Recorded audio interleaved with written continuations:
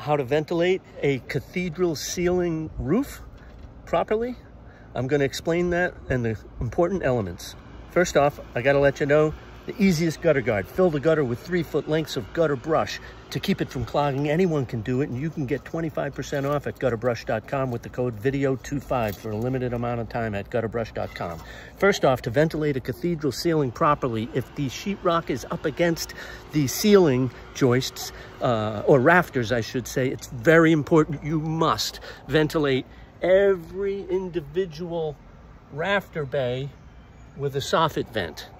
And then that air that enters those soffit vents must exit your roof vent. You must have connection from soffit vent to roof vent under the roofing, above the ceiling, in order to avoid condensation and ventilate it properly.